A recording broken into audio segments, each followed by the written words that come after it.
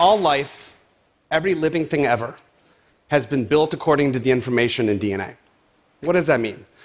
Well, it means that just as the English language is made up of alphabetic letters that, when combined into words, allow me to tell you the story I'm going to tell you today, DNA is made up of genetic letters that, when combined into genes, allow cells to produce proteins, strings of amino acids that fold up into complex structures that perform the functions that allow a cell to do what it does, to tell its stories. The English alphabet has 26 letters, and the genetic alphabet has 4. They're pretty famous, maybe you've heard of them. They're often just referred to as G, C, A, and T. But it's remarkable that all the diversity of life is the result of 4 genetic letters. Imagine what it would be like if the English alphabet had 4 letters. What sort of stories would you be able to tell? What if the genetic alphabet had more letters? Would life with more letters be able to tell different stories, maybe even more interesting ones? In 1999, my lab at the Scripps Research Institute in La Jolla, California, started working on this question with the goal of creating living organisms with DNA made up of a 6-letter genetic alphabet. The 4 natural letters plus 2 additional new man-made letters. Such an organism would be the first radically altered form of life ever created.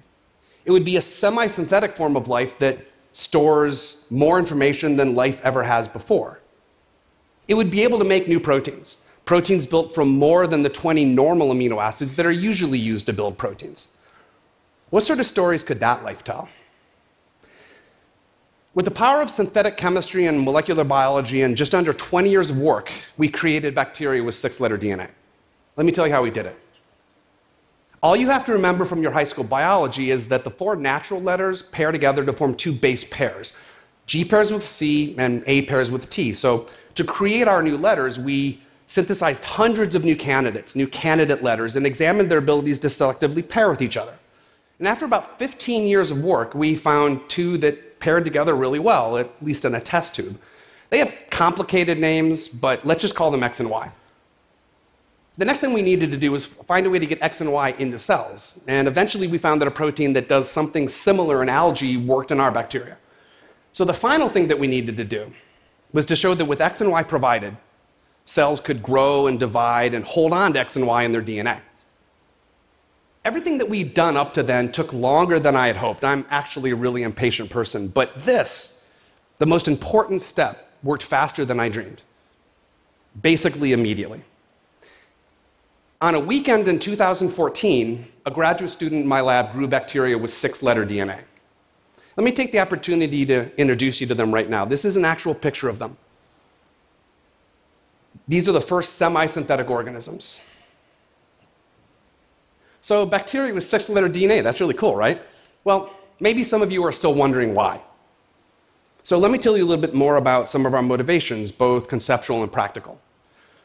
Conceptually, people have thought about life, what it is, what makes it different from things that are not alive, since people have had thoughts. Many have interpreted life as being perfect, and this was taken as evidence of a creator. Living things are different because a God breathed life into them. Others have sought a more scientific explanation, but I think it's fair to say that they still consider the molecules of life to be special. I mean, evolution's been optimizing them for billions of years, right? Whatever perspective you take, it would seem pretty impossible for chemists to come in and build new parts that function within and alongside the natural molecules of life without somehow really screwing everything up. But just how perfectly created or evolved are we? Just how special are the molecules of life? These questions have been impossible to even ask because we've had nothing to compare life to. Now, for the first time, our work suggests that maybe the molecules of life aren't that special. Maybe life as we know it isn't the only way it could be. Maybe we're not the only solution, maybe not even the best solution, just a solution. These questions address fundamental issues about life, but maybe they seem a little esoteric. So what about practical motivations? Well, we want to explore what sort of new stories life with an expanded vocabulary could tell. And remember, stories here are the proteins that a cell produces and the functions they have. So what sort of new proteins with new types of functions could our semi-synthetic organisms make and maybe even use? Well, we have a couple of things in mind. The first is to get the cells to make proteins for us, for our use.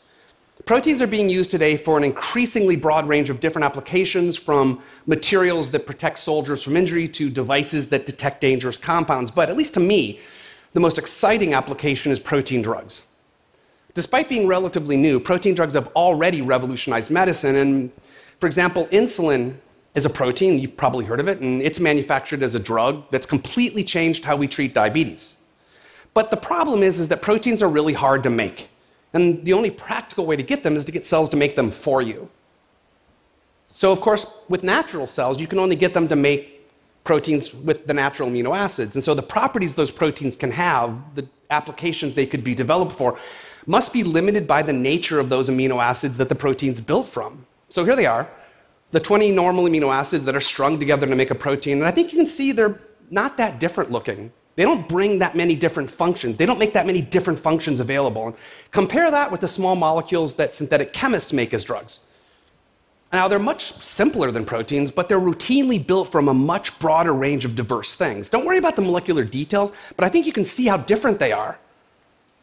And in fact, it's their differences that make them great drugs to treat different diseases.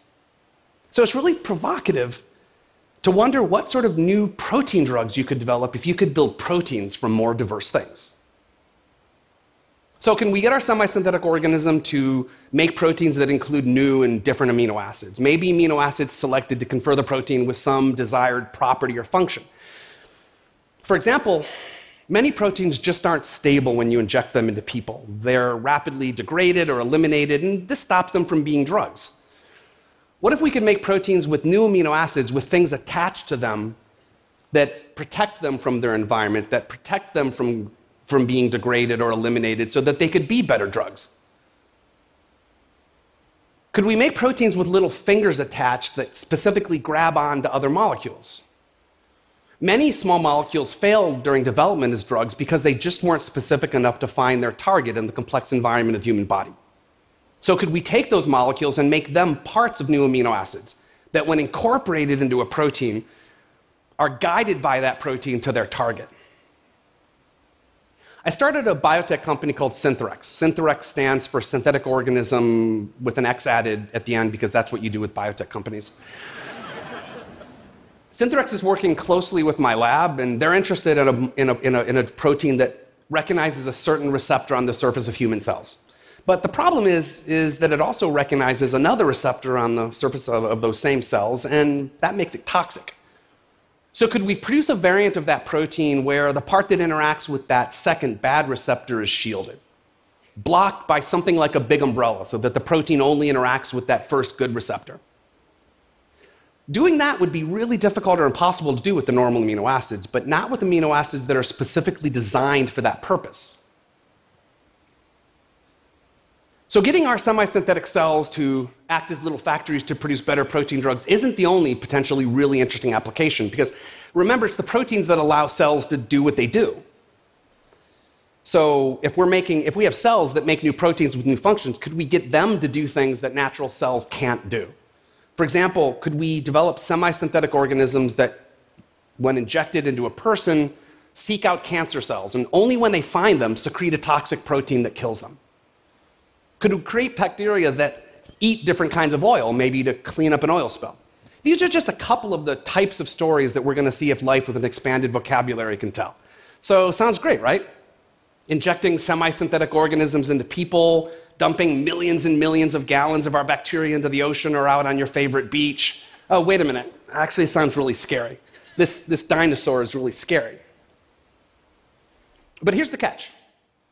Our semi-synthetic organisms, in order to survive, need to be fed the chemical precursors of X and Y.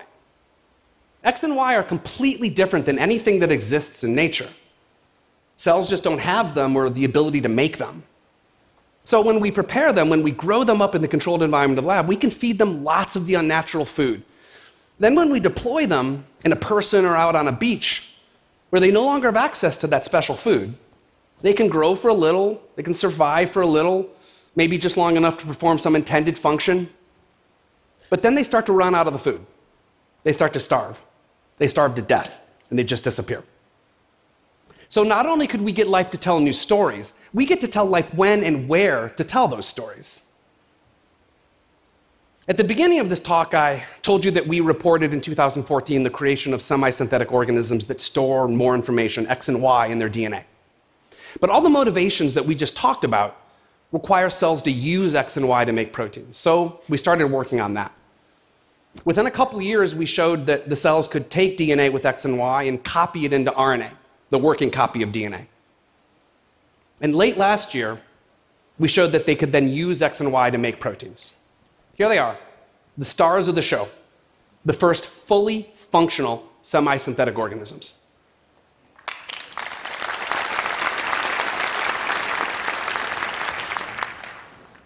These cells are green because they're making a protein that glows green.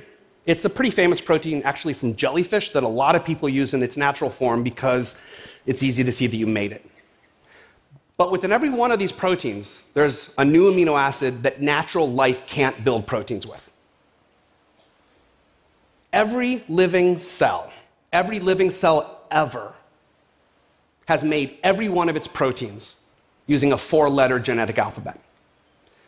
These cells are living and growing and making protein with a 6-letter alphabet. These are a new form of life. This is a semi-synthetic form of life. So what about the future? My lab's already working on expanding the genetic alphabet of other cells, including human cells. And we're getting ready to start working on more complex organisms. Think semi-synthetic worms. The last thing I want to say to you, the most important thing that I want to say to you, is that the time of semi-synthetic life is here. Thank you.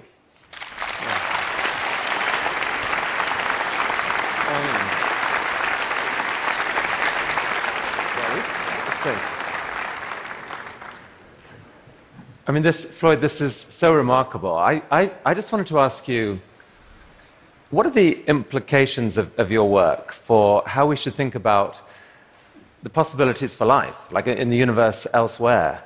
It just seems like so much of life is based, or so much of our assumptions are based on the fact that of course it's got to be DNA, but is the possibility space of self-replicating molecules much bigger than DNA, even just DNA with 6 letters? Absolutely, I think that's right. And I think what our work has shown, as I mentioned, is I think that there's been always this prejudice that sort of we're perfect, we're optimal, God created us this way, evolution perfected us this way. We've made molecules that work right alongside the natural ones, and I think that suggests that any molecules that obey the fundamental laws of chemistry and physics, and you can optimize them, could do the things that the natural molecules of life do. There's nothing magic there. And I think that it suggests that life could evolve many different ways, maybe similar to us with other types of DNA, maybe things without DNA at all. I mean, in your mind, how big might that possibility space be? Do we even know? Are most things going to look something like a DNA molecule, or there might be something really radically different that can still self-reproduce and potentially create living organisms? My personal opinion is that if we found new life, we might not even recognize it. So this obsession with the search for Goldilocks planets in exactly the right place with water and whatever, that's a very parochial assumption, perhaps. Well, if you want to find someone you can talk to, then maybe not, but I think that if you're just looking for any form of life, I think that's right. I think that you're looking for life under the light post.